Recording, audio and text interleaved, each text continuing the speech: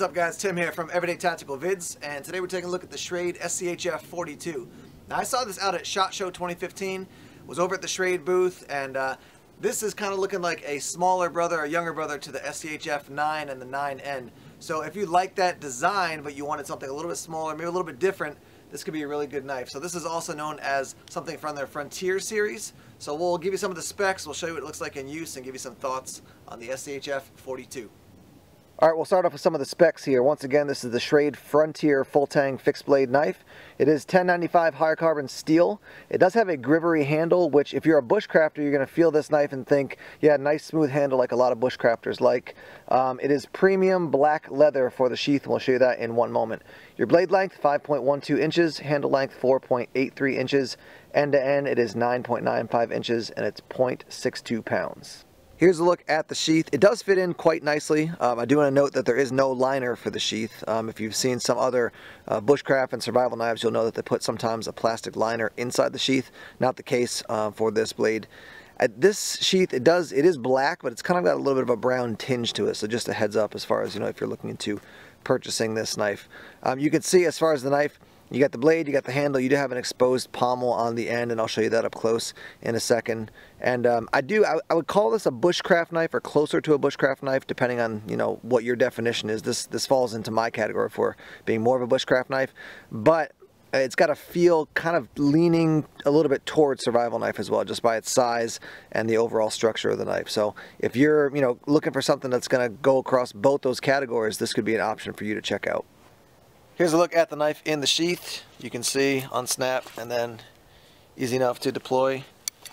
Just a heads up, putting it back in, you got to be careful with the blade because you can actually start cutting these straps here on the clasp. So do that, and then it takes a little bit of English to get it, there you go, locked back in. But it rides nicely, and as is the case for most knives, when you have a sheath on the belt, it's going to move back and forth like this. So it's going to go as far as your loop, but that's just a heads up. But it does ride nicely, not too low, not too high. And because the leather is pretty thick here, it's not like it's moving all around. Nice and secure. Some initial thoughts on the 42. First thing is I want to note the jimping here. So it's on the, I would say, leaning toward aggressive. It's not terrible, but I do like having gloves on when I'm using this. I was holding the SOG Seal Strike recently, and that is what I would call very aggressive. If you're a bushcrafter and you don't want any jimping on the spine of your blade, this is not going to be the one for you, because it's definitely jimping, and it's going to tear your hand up if you're using it doing fine work for a long time. I don't mind it. Definitely do like having the gloves on though. Palm swell just a tiny bit here in the handle, and I like that. It feels like I got good control. I'm used to a knife like this actually having a little bit more of a choil here, so when I first picked it up, my tendency was to go like this, but obviously that's the blade. The finger guard is not huge, but something to be aware of. You're probably not going to be doing a whole lot of chopping with this. It's just not big enough to do that. I do want to note that it does say Griffin design here on the back side, as well as SCHF42, and then your pommel here textured, so you could probably use that for some crushing and breaking. Not super aggressive use because it's not sticking out too far. I think the Schrade SCHF3 or 3N, I can't remember the name right now, but it does have a pommel that's probably a little bit more aggressive if you want something that sticks out a little bit farther and is a bigger survival knife. But overall, I like the look, I like the feel of it. Again, got that kind of general pattern design similar to the SCHF9 and the 9N. That being said, let's test this out. We'll do some batoning and use it a little bit more aggressively and tell you what we think. Alright, we're going to start off with some batoning for the SCHF42, and we'll show you what that looks like.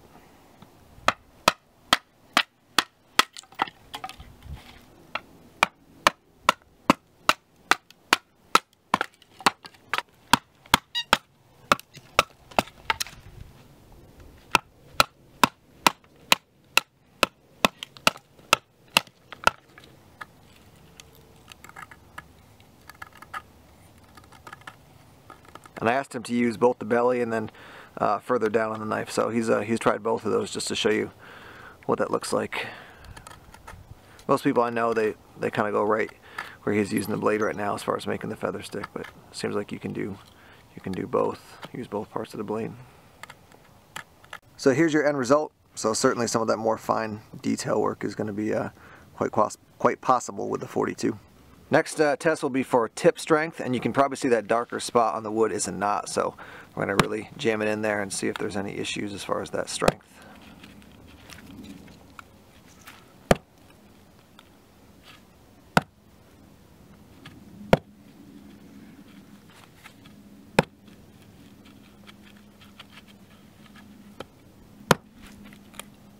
Here's a look at the tip of the knife after the stab test, and quite good. I don't see any bends or any issues with it whatsoever. This next test will be a chop test, and just by the size and weight of this knife, it's certainly not built as a chopper. But you know, if this was the only knife you had out in the woods, camping, bushcrafting, survival, something like that, I want to see if it could hold up. So we're going to work on this locust branch a little bit.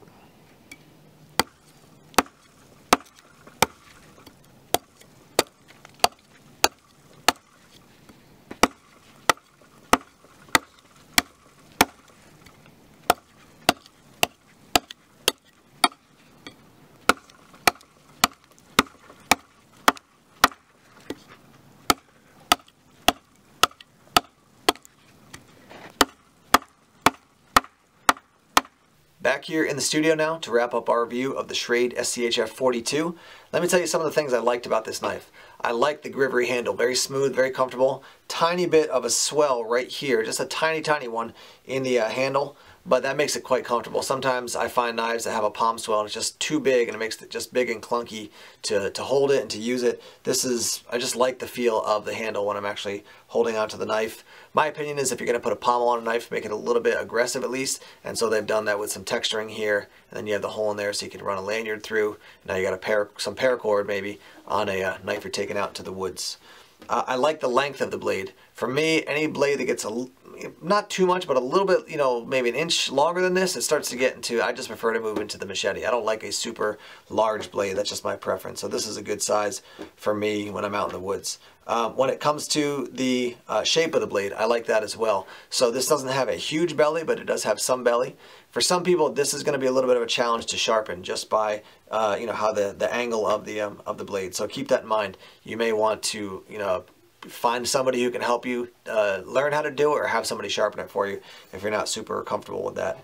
The one thing, kind of as far as the design, that I'm not a big fan of is this jimping right here. You do have close to, if not a 90-degree spine here. You can throw sparks off this. I have done that with a ferro rod.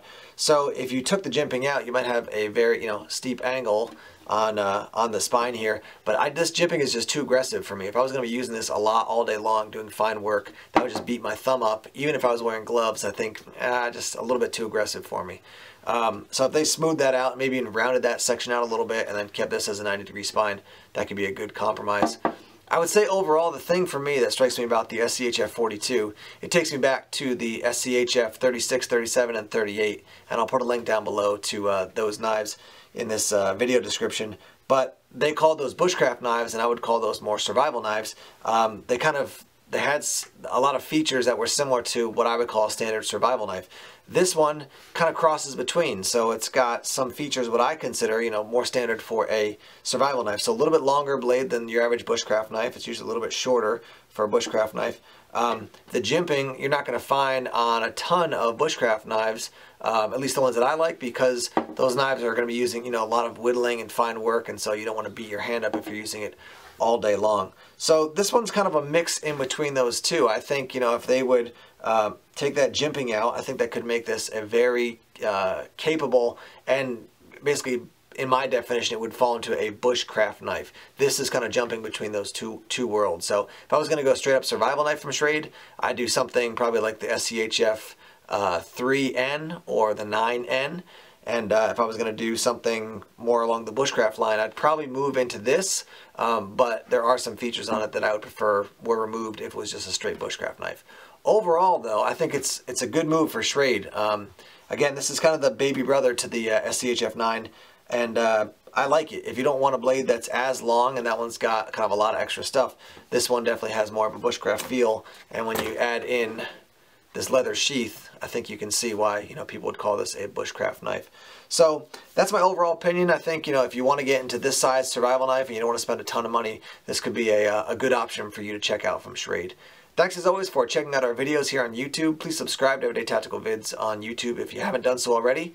Like us on Facebook, follow us on Twitter, check us out on Instagram and Tumblr as well. Take care.